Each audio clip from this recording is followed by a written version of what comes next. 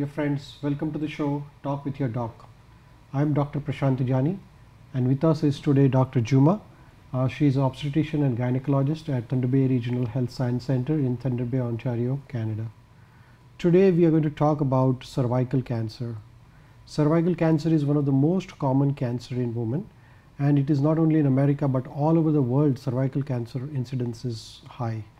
And cervical cancer is one cancer where if you don't diagnose it and treat it at earlier stage, it can lead to death. However, there are certain modalities by which you can diagnose and treat and even prevent it. So Dr. Jumah is going to guide us today about how to diagnose, how to prevent, and how to treat a cervical cancer. Thank you, Dr. Jumah, for coming to the show. Thank you for having me, Dr. Jani. Please tell us about incidence of cervical cancer in your practice. How common it is?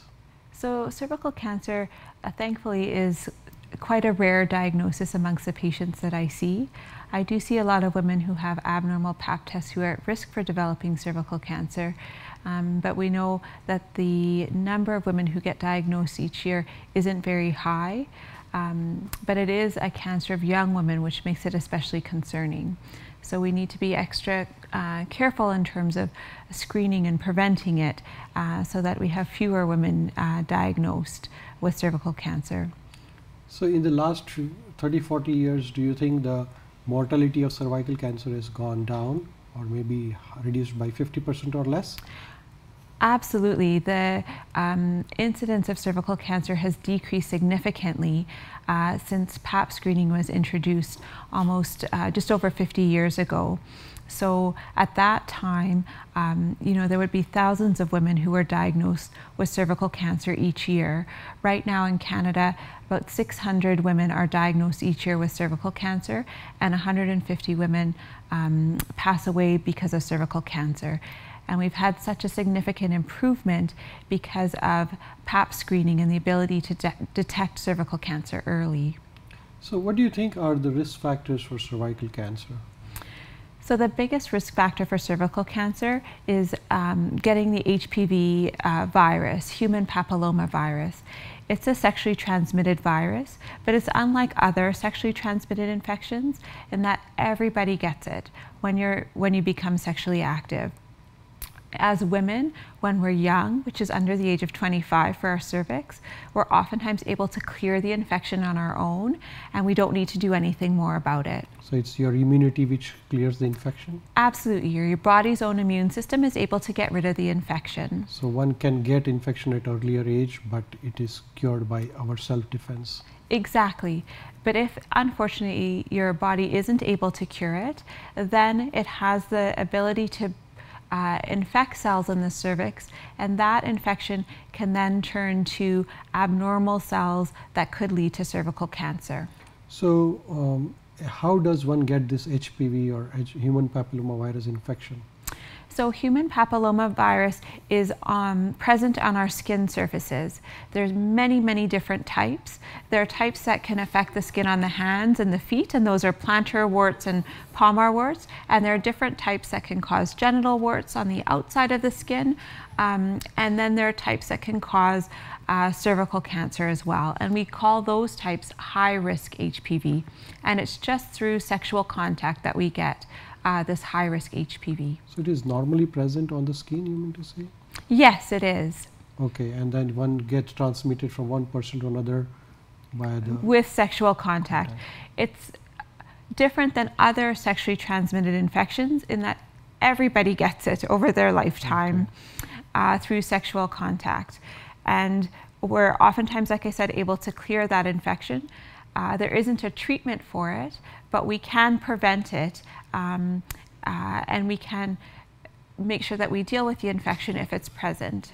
I've heard that this HPV can cause, in addition to cervical cancer, other cancers of the body. So can you please tell us about something? Yes, absolutely. So HPV is a risk factor for other cancers, oftentimes cancers of the mouth and the throat. It's also related to cancers of the anus and the rectum as well. Those are the most common areas that HPV can also cause cancer in addition to the cervix. So how does that also, virus is transmitted there? Like, is it through sexual contact or through food particles, or how does that happen? So that can be transmitted through sexual contact or through touch from skin to skin surfaces. So are there any particular type of HPV which is more high risk than the other types of HPV? Absolutely, there are some types that are more concerning than others. We know that HPV 16 and 18 are implicated in about 70% of cervical cancers. There are another 5 types of HPV that are responsible for about 90% of cervical cancers. So everybody who gets affected with HPV will not get a cancer necessarily, right? Absolutely not. We know that we're all exposed to HPV, but only about 5% of women have an abnormal Pap test, meaning that they've been exposed to an HPV type that may cause changes on their cervix. So it's a very small number of women who are exposed who then can develop problems from HPV. For the majority of women, our immune system is enough to prevent us from having any problems with HPV. So is there any way how we can prevent the HPV infection? Yes, there is. We're very lucky that there is a vaccine now that can help prevent acquiring these harmful types of HPV that can cause cervical cancer. So please tell us about this vaccine. So the vaccine is available for men and women as part of a school-based program, and it's usually administered in grade 7, and children at that age receive 2 doses of the vaccine. The vaccine can prevent up to 90% of cervical cancers and 90% of genital warts in men and women. So it's called HPV vaccine? The vaccine is called the Gardasil vaccine, but we just call it the HPV vaccine. So is it like an injection? It is. It's an injection that we usually give in the upper arm. And the side effects are minimal. Sometimes you can get some pain or redness in the area, just like with any vaccine, but there aren't any long-term side effects or adverse reactions that have been noted. So I was informed that there are 3 doses of vaccine to be given. Is that, or there are? That's a very great question. So in young people under the age of 15, they only need 2 doses of the vaccine. Over the age of 15, men and women require 3 doses of the vaccine. Okay, so as you said, it is a part of the school program now. It is part of the school-based program. Children do need consent from their parents to receive the vaccine. If they miss getting it in grade 7, they're able to still receive the vaccine through a catch-up program through public health. Okay, so once one takes the vaccine, like 2 doses or 3 doses, does it provide lifelong immunity, or one has to take a booster dose? Once you get the full course of the vaccine, it does provide lifelong immunity. We still do recommend screening, though, for women with Pap tests to see if there's a development of cervical cancer, because it's not 100%, just 90% of cervical cancers. So it's still important to get your Pap screening after that. We'll take a short break and we'll continue the discussion on vaccine after the break. Thank you. Please stay back for the next part.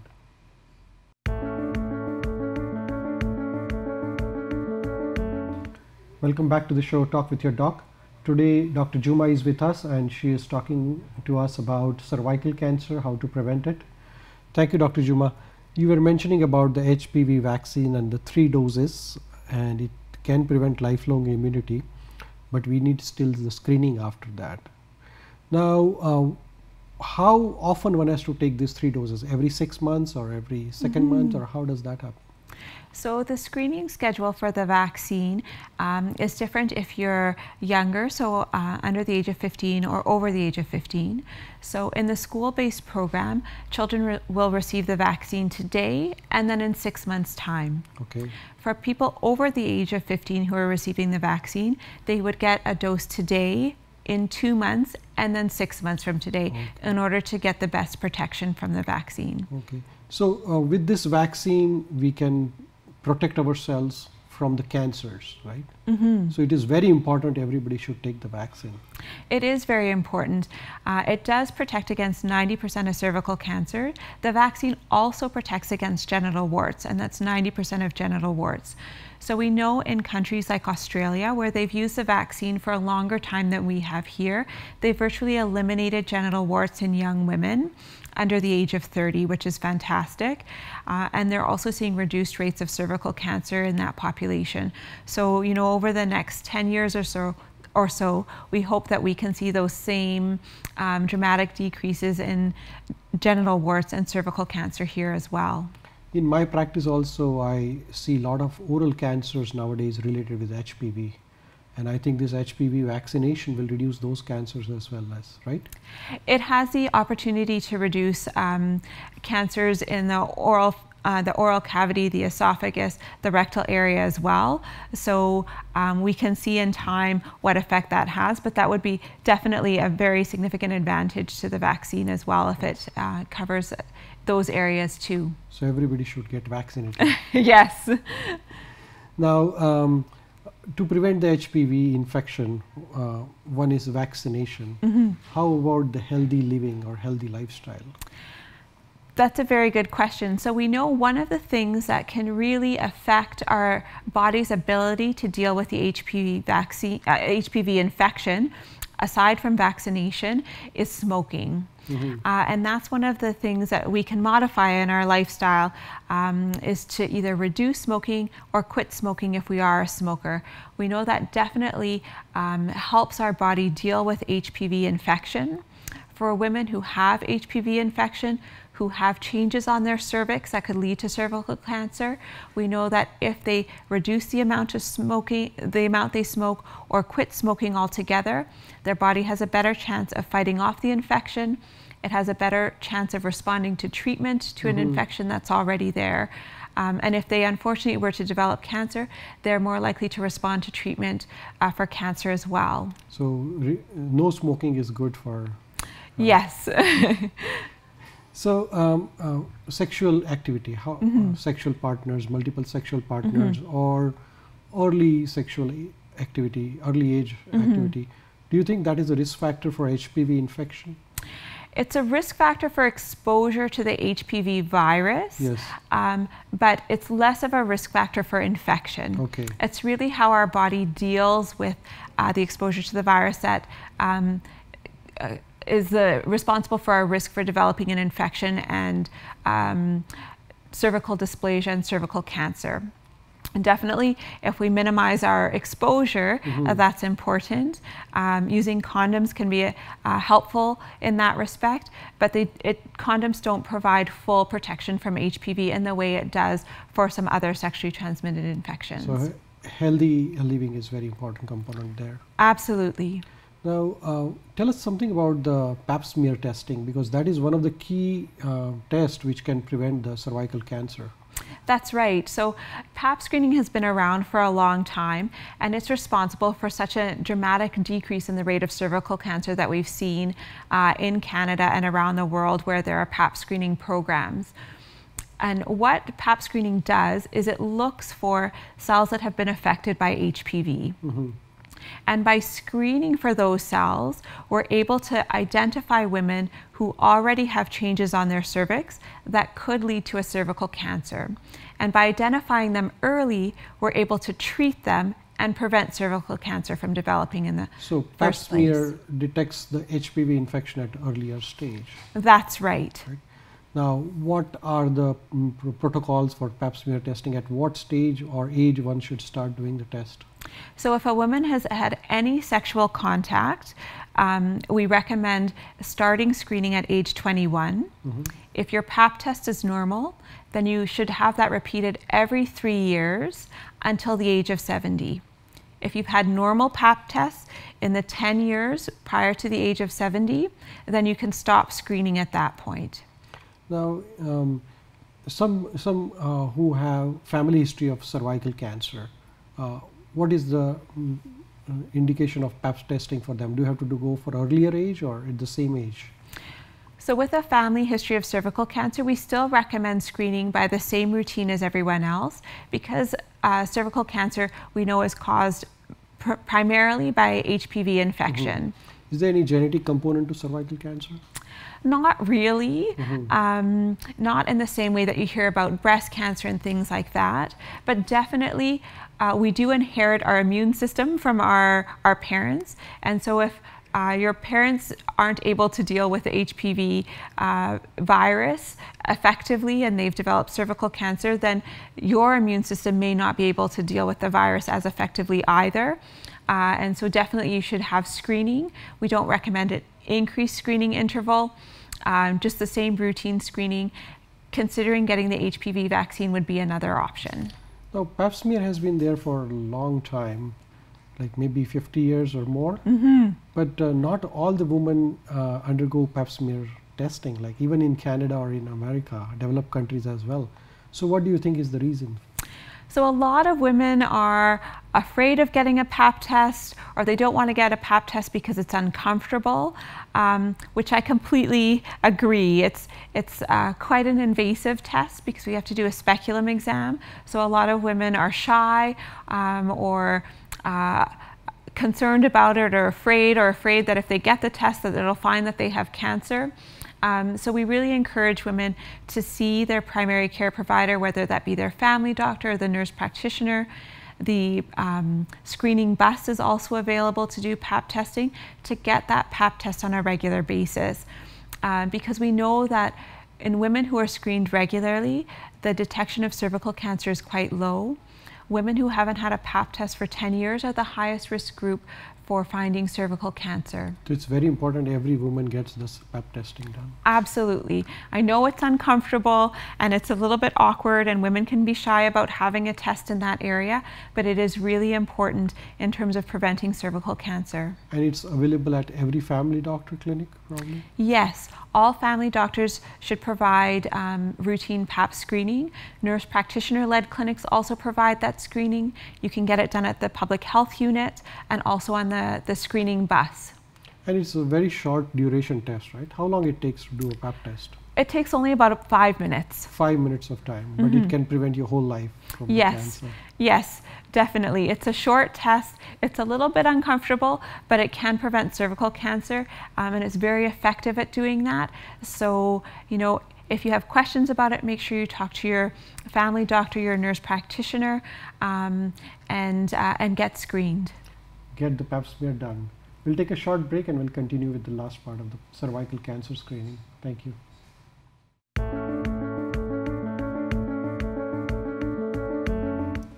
Welcome back to the show Talk with Your Doc. Dr. Jumah is with us today and she is guiding us about the cervical cancer. Dr. Jumah, you were mentioning about pap testing, and it is very, very important for every woman to undergo pap test. Now, suppose a pap test comes positive. What happens next?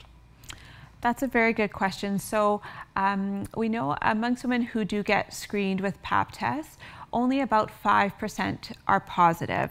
So that means the majority of women have a negative pap test and just need to have one repeated in 3 years. 95% are negative. 95% are negative.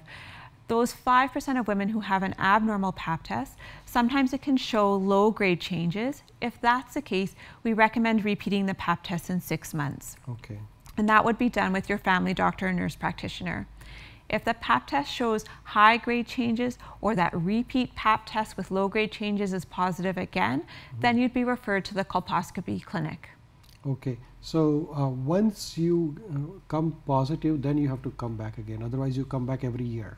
Every 3 years. Every 3 years after that. Yeah. So low grade, you are referred for the second pap test, and then you go to colposcopy. What about the high grade? The high grade, you're referred directly to the colposcopy clinic because we want to see you right away. A high grade pap test or high grade dysplasia is concerning for HPV infection that could progress on to cervical cancer.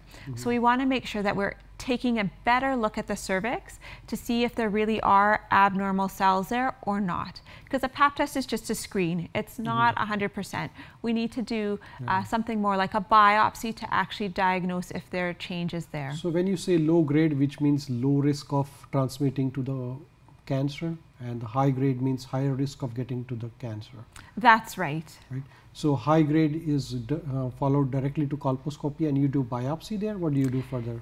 So in colposcopy, it's very similar to a pap test in terms of what happens. The difference is that I look at the cervix through a microscope, and I put a special solution on the cervix that makes abnormal cells turn bright white so I can see them. If I see those abnormal cells there, then I take a biopsy. The biopsy is looked at under a microscope again, and it can tell me, is there a concern for changes in HPV infection with a high-risk HPV or not? So is this biopsy uncomfortable procedure? You know what, usually it's not too bad. It's very quick. Women usually feel a little bit of pressure or a pinch, but it's usually not painful. No pain at all. Do you need anesthesia for that? We do put a little bit of local freezing in the area just to make women more comfortable. And after that, after we do the biopsy, we put a little pressure on the cervix, and women go home and can go on with the rest of their day as usual. Now, about the pap testing and pregnancy, we forgot to ask the question on that. That do we do the pap testing during the pregnancy period?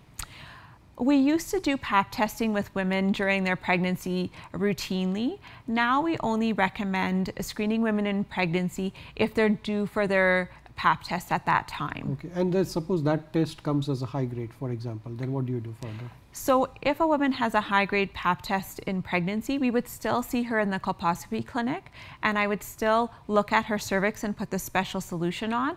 But oftentimes I don't biopsy the cervix then. I wait till after she's had her baby and then bring her back at that time. So once you biopsy, you do the biopsy, and biopsy also comes as positive with a high grade dysplasia, then what is the next procedure? Right, so after we biopsy the cervix and it comes back positive for high-grade dysplasia, which is concerning for development of cervical cancer if we left it alone, we would recommend treating the cervix. And there are two ways that we can treat the cervix. We can either use a laser and just burn the surface of the cervix to remove those cells, or we can do a LEEP procedure, which is a larger biopsy of the cervix to remove those infected cells on the cervix. So after doing the laser surgery or LEEP procedure, is the dysplasia cured, or do you have to follow up again? So we hope by treating the cervix in that way that we are able to remove all of the HPV infection and cure the women of that HPV infection. But we do still follow up because we want to make sure that that's the case. So usually after treating the cervix, I see the woman in 6 months and then a year and 1 more year after that to ensure that that infection has cleared entirely before she can return to regular screening. And the biopsy which comes as a low grade, what do you do with them? So with low grade biopsies, we usually follow them. And then we can do HPV DNA testing as well. Tell us about this HPV DNA testing, what it is. So HPV DNA testing is looking for the actual virus that can cause these changes on the cervix. And what we're looking to see there is, does a woman have an infection with high-risk HPV, the type that can cause cervical cancer, or not? Okay. If she doesn't have high-risk HPV, her risk of developing cervical cancer is very, very low, and she can return to routine screening every 3 years. So how do you do this HPV DNA testing? What sort of sample is collected? So we can either do the HPV DNA testing on a routine pap sample, or we can do it as a swab that goes off to the lab. They look at it, tell us if there's high-risk HPV DNA present or not, and then we can talk about that with the woman. Okay, so just by the swab, the swab is sent to the lab. Do the patient have to pay for it, or is it covered by the OHIP? So right now, HPV DNA testing is not covered by OHIP, so a woman would have to pay for it herself.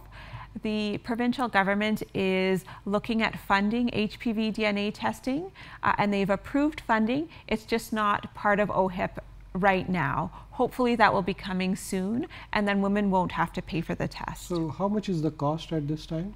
The cost varies between about $50 to $100 for the HPV DNA test. But that is only to be done if you have low grade on the biopsy, is that right?